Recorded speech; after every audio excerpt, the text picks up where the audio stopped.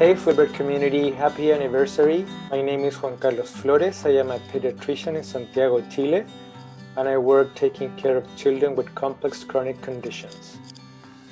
I did a Master's of Public Health at Harvard University between 2016 and 2018 under a Fulbright program.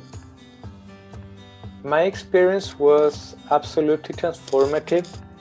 It was one of the best educational experiences of my life.